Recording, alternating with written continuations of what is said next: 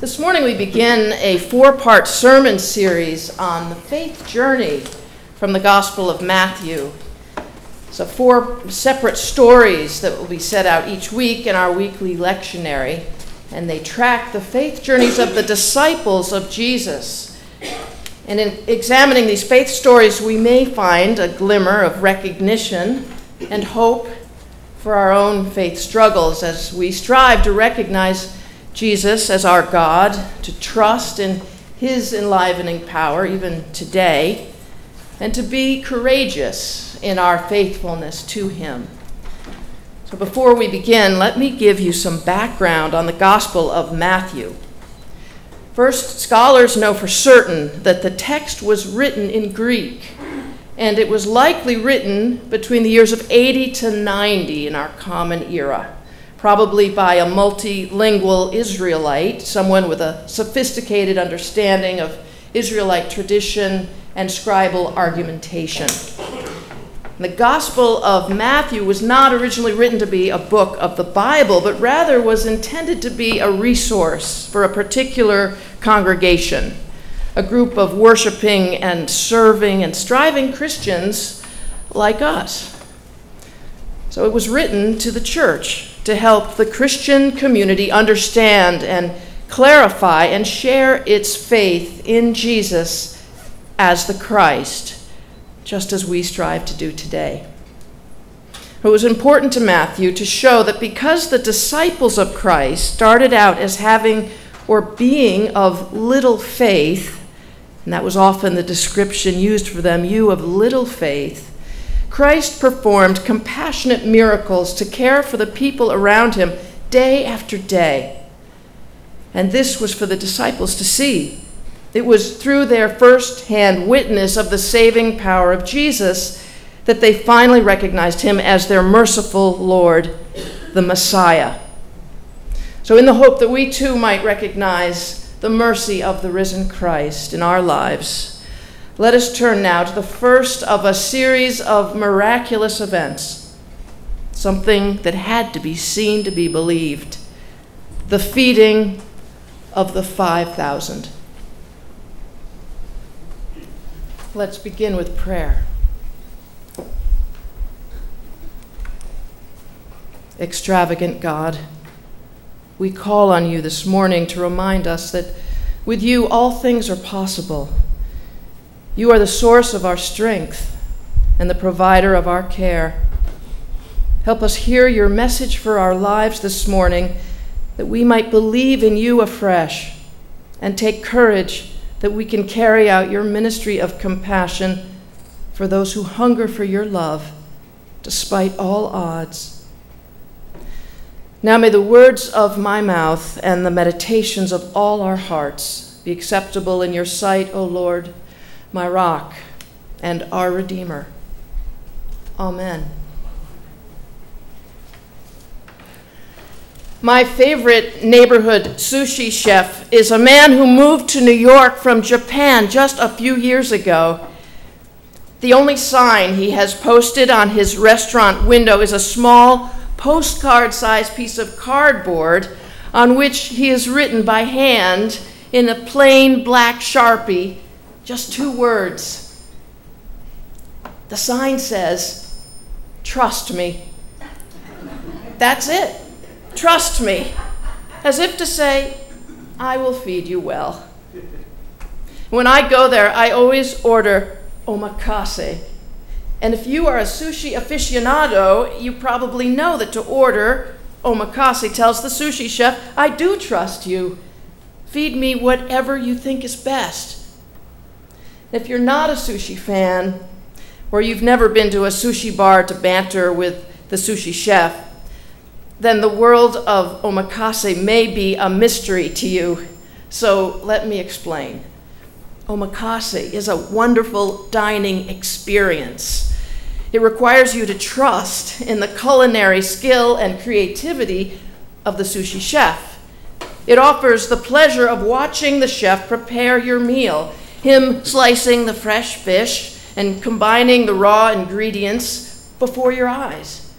And it involves the chef placing his creation down before you with an air of pride and also humility. And in this way, he seems to be saying, "This is my best." And he says it with a smile. "Do you like it?" And it doesn't end there. Now you taste and savor the delicious flavors, the surprising textures, the new combinations. And your response is immediate and spontaneous. Your eyes light up. You tilt your head back. You smile at the chef and say, "This food is out of this world." That is what makes the Omakase experience unique. It is a mutual experience of the chef feeding you special foods chosen and prepared for you by him, and you being fed and expressing your satisfaction back. You feel both surprise, what will it be, and delight, this is delicious. So next time you go out for sushi, remember to order omakase. All it means is, I trust you. Now, trust is the first step to faithfulness for the bewildered disciples who were faced with a crowd of thousands and instructions from Jesus to feed them dinner. Where does one begin? Not to give away too much, but trust in Jesus is a simple answer, and it begins with recognizing Jesus as Christ, as all-powerful and extravagant in his compassion for the world. Now, the miracle story of the feeding of the 5,000, or more like the 20,000 when you add in all the women and the children, offers us an early glimpse of just how generous Jesus could be. The story starts with Jesus receiving some bad news. His cousin John the Baptist has been killed. So he goes off in a boat on the great lake of Galilee to a quiet place. And the crowd follows him, walking along the shore until he rows into a remote spot. No towns or restaurants anywhere in sight. And he sees the crowds, and he is immediately filled with compassion. And he heals their sick. Matthew tells us that when Jesus ministered to the crowd, his compassion was stirred because he saw that they were harassed and helpless like sheep without a shepherd. So the first thing he does in coming ashore is to heal them and care for them. And then when evening comes, the disciples urge Jesus to send the crowds home so that they can buy something to eat. Now, the notion that the crowd members could buy their own food is a significant detail because it tells us that the crowds had the means to feed themselves. They were following Jesus as their teacher and as their healer, but not with the hope or need or expectation that they would be getting a free meal. Yet just then, Jesus gives the disciples this unexpected, impossible command. They need not go away, he tells them. You give them something to eat. Well, if ever there was a ministry baptism by fire, this was it. The disciples are stunned. We have nothing here but 5 loaves and 2 fish, they protest. What can we possibly do? So, do you think Jesus was really talking about food? You give them something to eat, he said. But this was the master of parables, after all. Whether he wanted to offer them some physical nourishment or spiritual insight, we won't ever know. For the next thing he told them was, bring the loaves and fishes to me. And then he ordered the crowd to sit down on the grass. Now here, the original text in Greek is interesting because Jesus made them lie down rather than sit down. He used the verb for reclining, as was the normal posture for dining in the day, stretched out and propped up on one elbow. And Jesus made them lie down on the grass. And the Greek word used for grass is also the word for grain or food. It's almost as if Jesus was offering them a resting place with their noses in the larder. Open your eyes. See what is already at hand around you. Welcome to the kingdom. You can take care of yourselves. God has provided you with everything you need.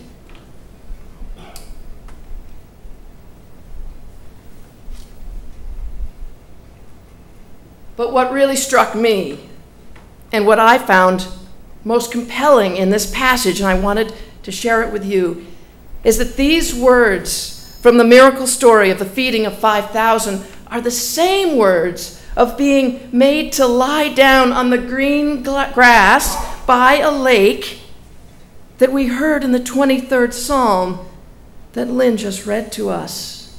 I am convinced that the writer of Matthew's Gospel wanted us to hear the echo. Listen. The Lord is my shepherd.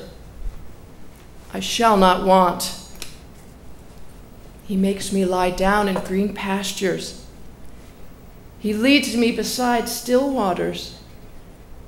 He restores my soul. And that is exactly what is going on here, after all. Jesus has come to the people.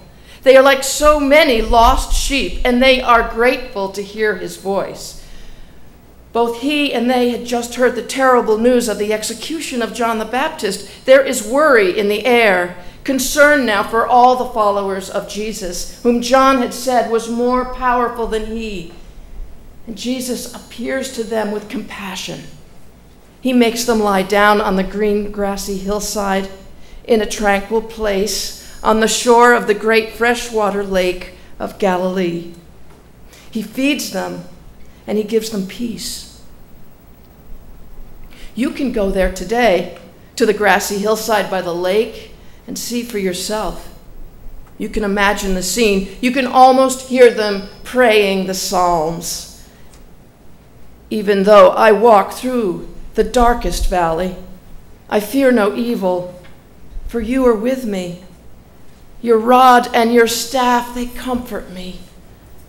You prepare a table before me in the presence of my enemies. You anoint my head with oil. My cup overflows. Surely goodness and mercy shall follow me all the days of my life, and I shall dwell in the house of the Lord all my whole life long.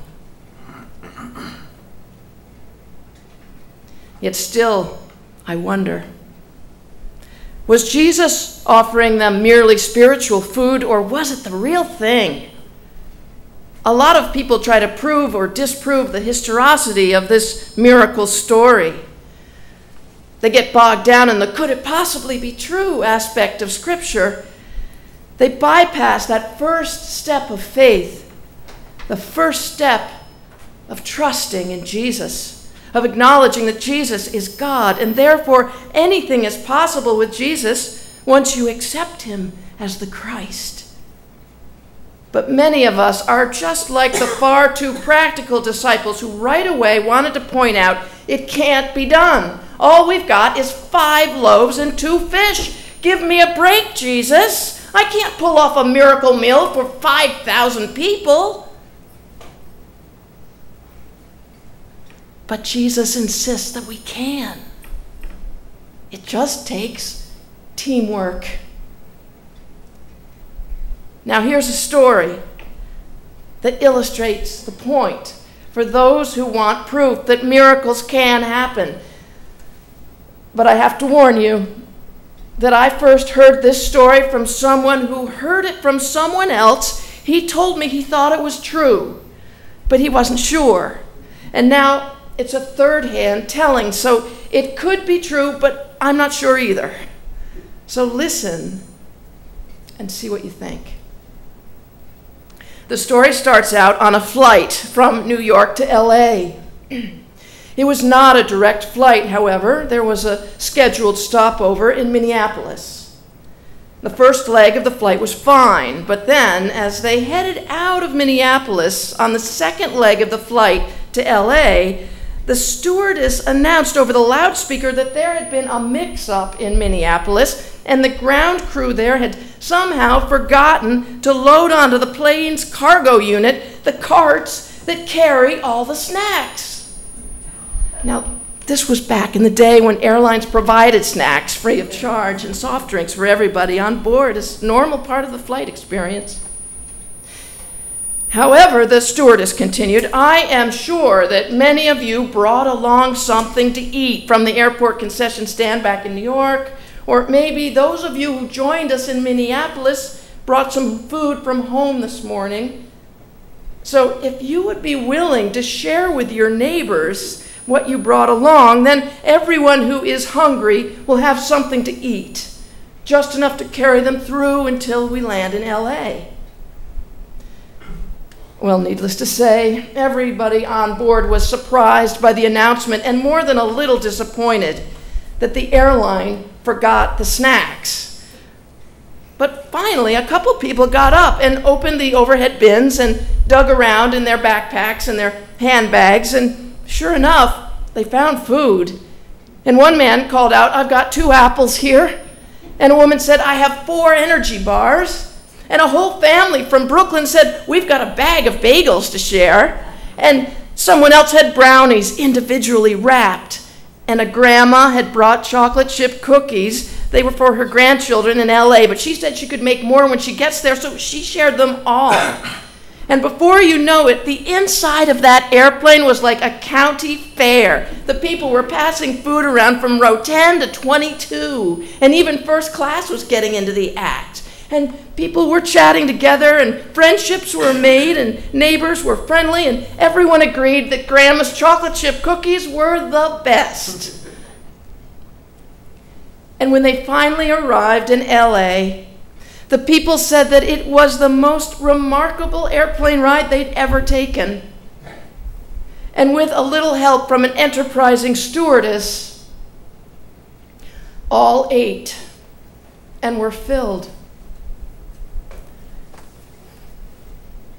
On the shores of Lake Galilee, the disciples gave Jesus 5 loaves and 2 fish.